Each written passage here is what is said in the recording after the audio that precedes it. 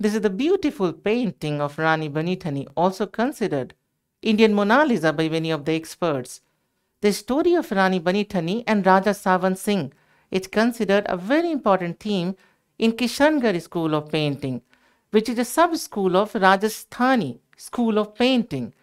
UPSC has already asked the question on a similar topic that the well-known painting Banithani belongs to the.